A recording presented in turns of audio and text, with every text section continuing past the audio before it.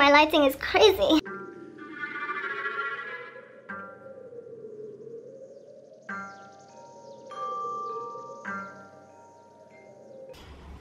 Let's just ignore my psychopathic finch in the back there, shall we?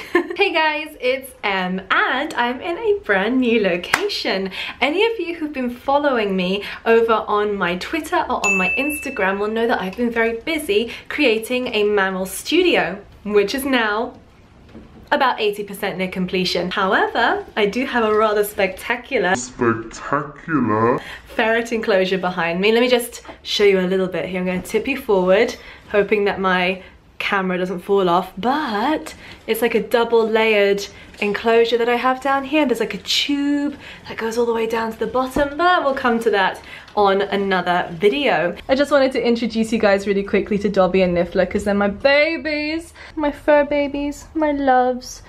I miss you when I'm not in the same room as you. Dobby is very athletic. She can jump, which is not common for a ferret. She'll probably go leaping off into the abyss. But she's a very gentle creature unless you are a small human child, in which case she would probably like to eat you. Yes, she is small but deadly. And then there's Niffler.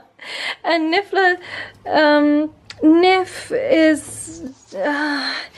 how can I put it nicely, Niff? You are not particularly blessed with the grey matter, but you're very cuddly and I love you so much. Today I want to talk to you about some new arrivals that I may have here at home, and they came from the Pennsylvania Hamburg Reptile Expo. For those of you who don't know much about like reptile expos, there are such things as reptile expos, and they're basically get-togethers where people who are really enthusiastic about the reptile hobby or the reptile community get together and they can buy different reptiles. You can buy reptile paraphernalia, you can get like, you know, earrings that are kind of reptile related, you can get like snake hooks if you're into your venomous. The Hamburg Reptile Show is known as the Vegas of reptile shows because it's one of the only reptile shows with a high volume of venomous, and that was one of the reasons I really wanted to go. But also I haven't really been to that many reptile expos. In fact, I've only ever been to two of the same reptile expo, which is the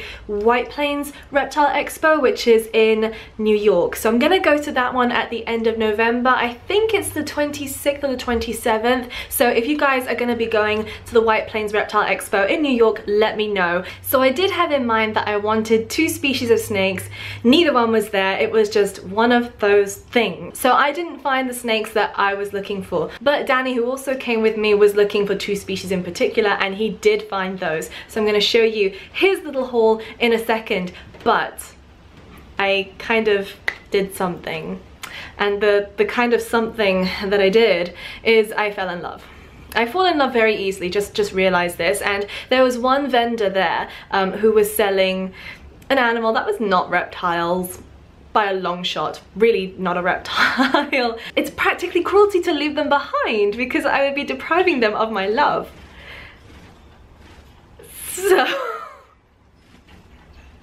So I brought them home. I would like to introduce you to two very, very special new additions to the family. Step up. Good girl, very nice. So this is about as far away from reptiles as you can get, but they were there and I fell in love. And this one over here is called Presto, as in like, you know, because these are the same birds that magicians use. And this one over here was called Hey Hey because she's just a little bit derpy.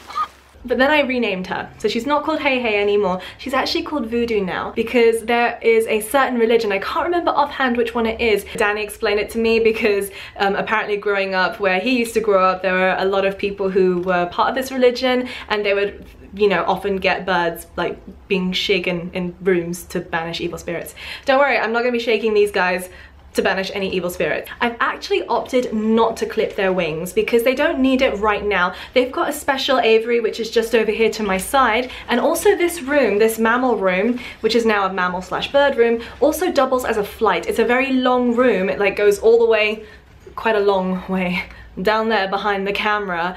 So these guys are able to fly around under supervision just so they don't land on top of the ferrets and end up getting eaten by Dobby.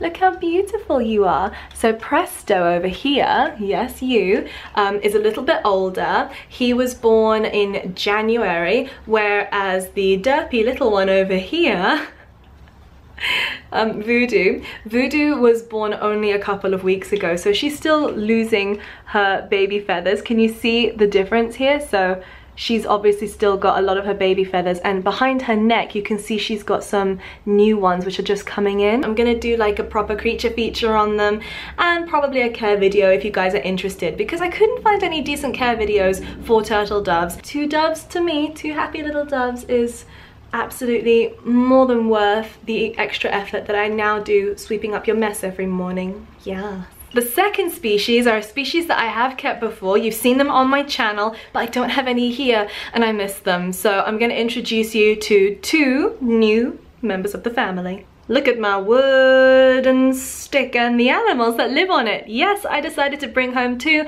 Madagascan hissing cockroaches, and I'm really missing rice and beans. I couldn't bring them with me to the States because it was just not allowed. I petitioned so many times to bring my animals, but every time I did, they just said no. So I decided to bring home 2 little boys with me, and they're so small compared to rice and beans, but I have a theory that if I introduce some low-level UV lights that they might actually gain some size. Who knows? Well, we'll see. I could just be talking rubbish, but it's something that I've heard before. I kind of love how orange they are. They kind of look like Halloween cockroaches, so I'm kind of thinking maybe they need Halloween-y type names. So if you do have any name suggestions, let me know. So these guys are gonna need a lot of handling because they hiss and move around an awful lot. Also, I really don't mean to offend anybody, and I mean this in a very like non-judgmental way, but I've noticed that the cockroaches here have a very distinct odor which I've never noticed before.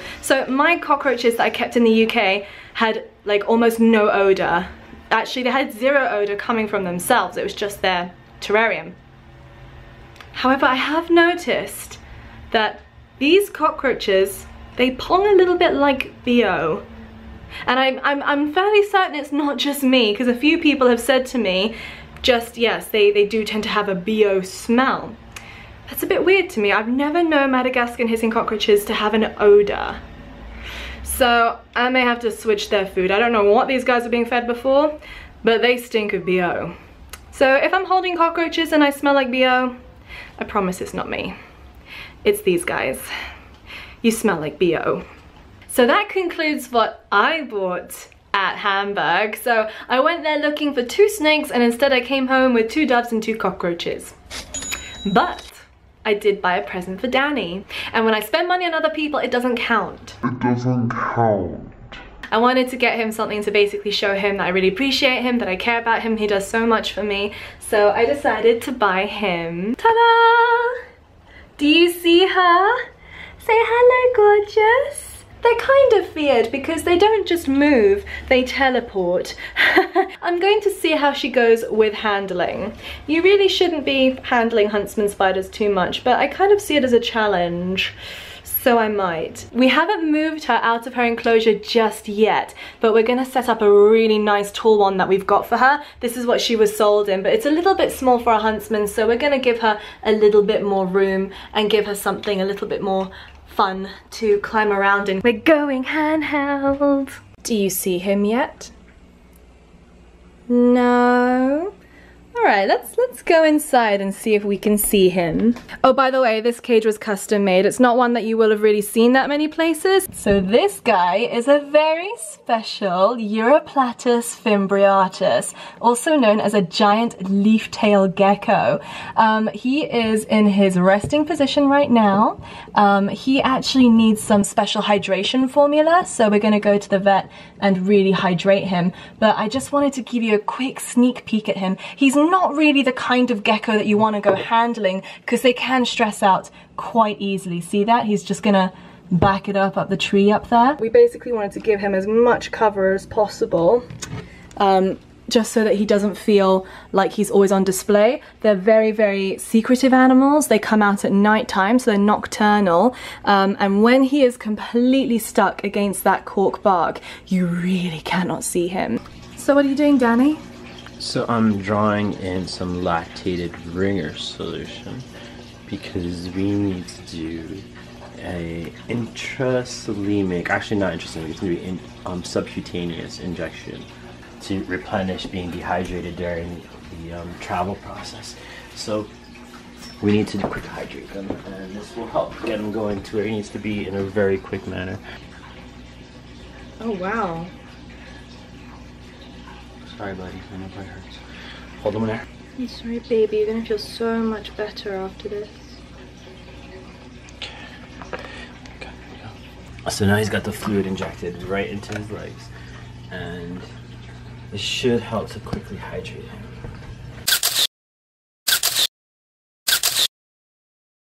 Okay, I have one more animal that... Who turned the lights out? God, is that you? After the reptile show, Danny and I got home and we cleaned up the animals, we put the new animals away, we set them up, we put some in quarantine. Then we had a missed call from our neighbor. Well, today just keeps on giving.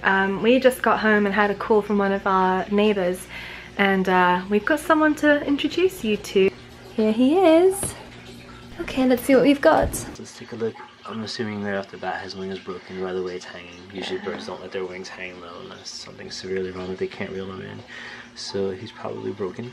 The other thing we're going to look for is sometimes you can find rings on the feet, so they might be a closed rung bird, which would indicate that he's got an owner. If that's the case, then we'll be able to track him back to his owner. I'm going to grab him. What might seem abruptly or fast, it's just because I want to prevent him from thrashing around and further injuring his wing. Hold you over, pull you towards me a little bit. Angle. Oh, he's a beautiful bird. Oh, he is a flyer. Is he a flyer? Yeah. Oh look, guys, do you see that? He's got a ring on his foot. Let's get a nice close-up. So he might be someone's racing pigeon. He probably, in that case, got nailed by a hawk, I would assume. What do you think, Danny? Yeah, so he's a 2017 bird. So he was born this year. He's extending his wing up. I could see right off the bat there's a lot of swelling right here. So yeah, look at that. This is the point of our break, and yep, it's definitely broken.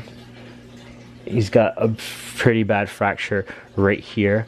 That is probably the equivalent of just after your elbow, just before your elbow.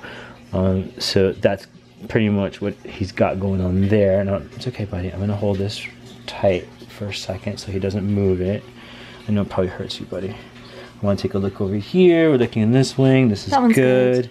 Huge range. Now he just moved and I felt a little bit of a click in his hip, and that's not good. I'm gonna check his. I'm checking his hip right now. Yeah, he's got a bit of a click in his hip. So I'm gonna say he was hit by a car. He might have a broken hip or pelvis as well. He's definitely been on this for a while. On the road for a while, hurt. Can't really show you that well, but he's sharp. His breastbone is sticking out. So he's underweight, is he? Yes, he's a bit underweight. He's very cute. He's got this "please stop touching me" look, but he's also very sleepy. Poor sleepy pigeon. Doesn't know whether or not he wants to sleep or fly away. But he can't fly away because he's all broken and bent. You see from above, his wing should look exactly like this one, but it's really far out.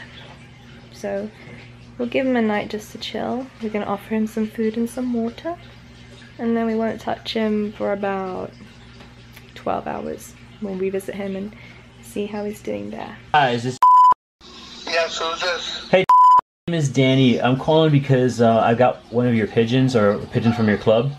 So Danny just gave the bird registry a call, and they're going to give us a call back, but they think they know who the owner is. Now we just have to figure out whether the owner wants their bird back, because sometimes the owners do want their bird back and they might like it for breeding, or they might just say if the bird can't race and you're gonna give him a good home, then you can keep him. So we've done the right thing. We've called up because ultimately, even though I don't like to think of things this way, the pigeon is someone's property. He is registered, so it's no good to just hold on to a pigeon that that someone else could be missing. So we've done the right thing, we've given them a call, and hopefully we'll get a call back tonight or tomorrow and we'll find out a little bit more about little Donut. Although we couldn't find his owner, we did manage to track down his club. So the club know that we have the person's pigeon and they're still trying to contact the owner, but there's no guarantee that the owner is going to want his pigeon back because he is injured. So if his owner wants him back, then they know where to come and get him. However, we have also left them a message saying that, you know, we can't keep him forever or indefinitely. So what we're going to be doing is giving him over to basically a bird trust, and they're going to take over from us tomorrow. So we're going to drive him off somewhere where he will either be reunited with his owner, or if they don't want him anymore, which is sometimes the case, then he will be forever homed at this place we're taking him to, which don't destroy their birds. Just to be on the safe side, I am wearing gloves with him just so that I can immediately throw away everything he's come into contact with. He's in a cage down here which sort of limits his mobility a little bit, and also it's away from the other birds so that they don't come into contact with his feces or anything. So there you can see he's got a broken wing on this side, which is a real shame. But the other wing looks good, so they might break that wing again tomorrow, they might reset it, but overall he's doing pretty well. Lovely. So yeah, those are the animals that we ended up bringing home from Hamburg, from Pennsylvania. And I couldn't be happier, really. And you know, with exception of the sick pigeon, everyone stays here. You know, we never impulse buy and then just like pass on. If any animals come through these doors and we commit to them, we're committed for the duration of that animal's life. So you'll be seeing a lot of these guys around on my channel. I hope you enjoyed them. Oh, and I also just wanted to say again, thank you to everyone who actually at the expo came up to say hi. I was amazed that people actually like recognize me. It's a really weird sensation for me to be walking and for people to be like, are you Emzotic? Yes. And in particular, I just wanted to shout out to Greg and also to Daisy with the amazing blue hair, because both of them stopped me and came up to say hi, and they were both just so sweet. You know, I've never done like a formal meetup where I've announced I'm gonna be somewhere and like to come and find me, because I kind of feel a bit awkward. I mean, what if I announce a meetup and then nobody turns up and I'm there just like all by myself? That'll just be a little bit sad. You know, I'm actually gonna be at the White Plains Reptile Expo next month. So if you're gonna be there, let me know in the comment section down below. Hit me up over on Twitter as well, and just let me know if you're gonna be around so I can keep an eye peeled for you guys. Also remember to hit that subscribe button down below and the notification bell, and please let me know if you have any name suggestions for my 2 male cockroaches. Thank you guys so much for watching. I will see you in another video soon. Bye. You're very good, aren't you? I don't have to clip your wings or anything. Okay, good. Let's go back in your little enclosures.